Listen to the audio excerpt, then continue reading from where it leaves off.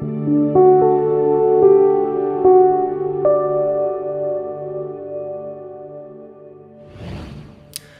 everyone, welcome back to our monthly newsletter video, and for September, I figured we could just get right into it.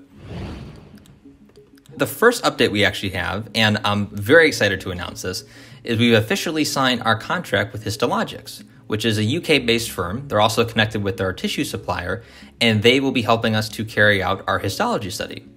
And it's a very important study because it's not only going to be providing data for our researchers in Italy for human trials, but it's also can kind of help to lay the groundwork for the next steps or, well, future research, which will be actually bioprinting of foreskin. So being able to make our procedure available on a much larger scale and in many more locations as well. So there's two very important components there that this histology study is going to provide for us.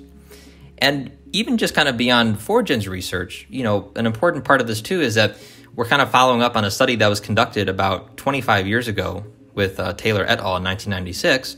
And obviously, you know, there's obviously been a lot of technology that's developed since then and techniques that we can use to help us quantify the different cell types, analyze the different structures, and really provide kind of a much more modern update on this kind of work.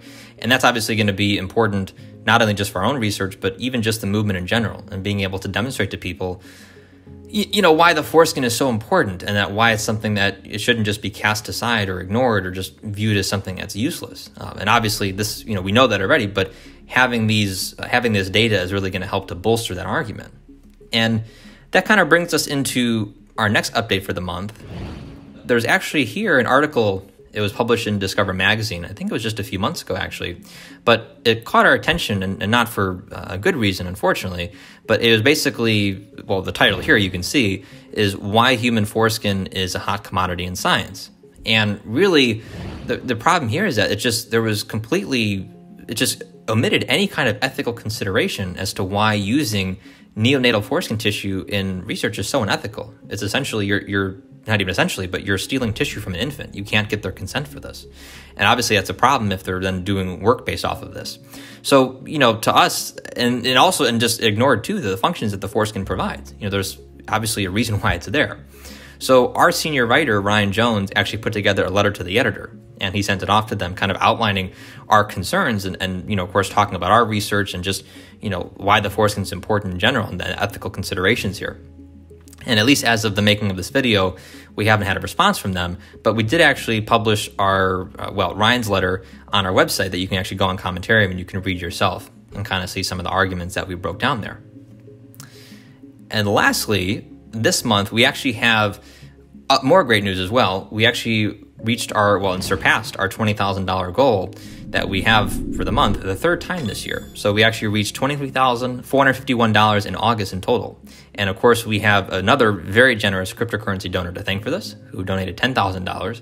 And then we also had more than 20 new donors who signed up.